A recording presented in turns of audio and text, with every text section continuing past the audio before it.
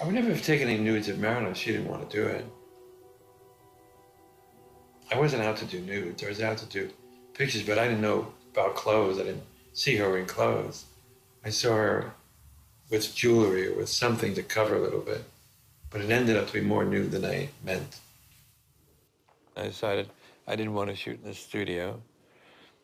I wanted something more personal.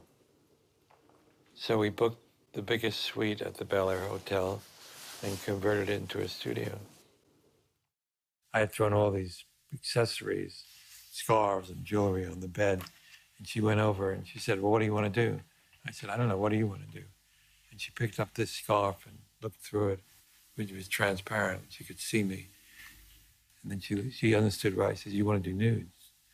And I said, well, that's a good idea. And she said, I have a scar. I said, well, I don't notice your scar. She said, George was the hairdresser on the other side of the room. What do you think of us doing nudes with scarves? And he said, divine. And I knew that my life was in his hands at that very moment.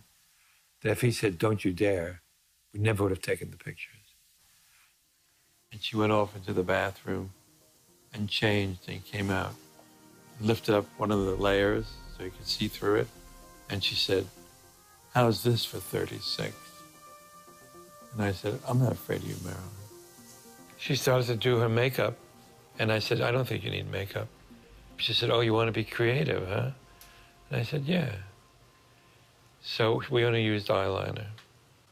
And then we started to take pictures with these scarves and jewelry.